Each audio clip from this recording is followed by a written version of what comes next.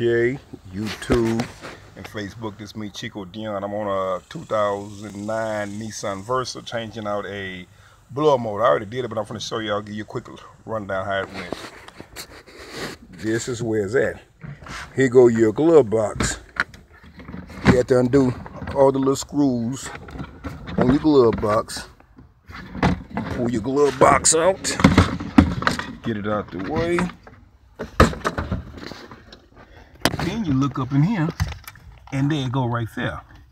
Unplug it, screw it counterclockwise. I had to bend this in like it's in, but then screw it and bring it out. And here goes the old one. And as you see, the new one is already installed. Once you unhook, and once you unplug it right there, the whole thing, it just twists counterclockwise. Yeah, twist counterclockwise, and it pull out, just bring it out. So that's a quick rundown on that. Hey, everybody stay blessed. Hit me up, all y'all up out H-Town on my Facebook, 832-306-8481. A toda mi gente latina, llámame 832-306-8481. Vaya, vaya.